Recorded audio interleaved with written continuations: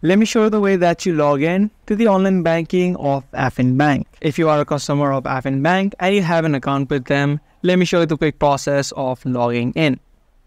Open up a web browser of your choice and just search for affinalways.com, which is the official URL for the Affin Bank.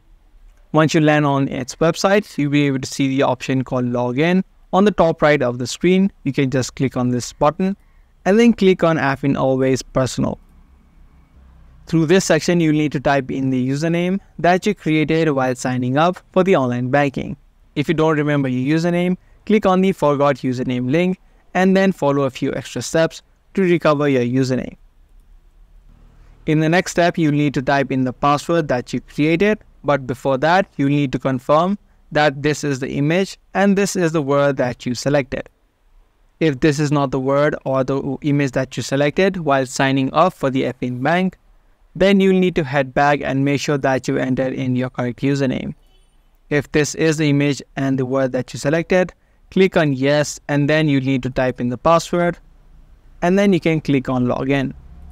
If you have forgotten the password of your account, click on the forgot password link and similar to the username, you'll need to follow a few extra steps and reset your password.